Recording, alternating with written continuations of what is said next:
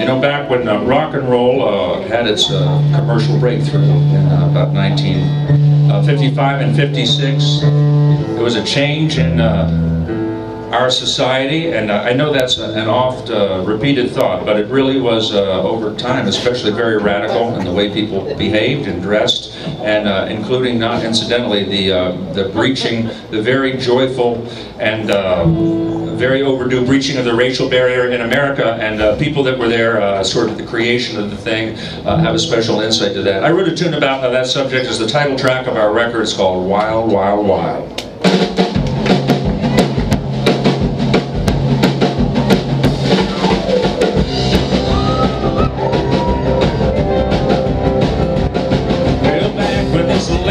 A jungle, that's where it was my home. I had a lion's blood all on it, was a rabbit jam.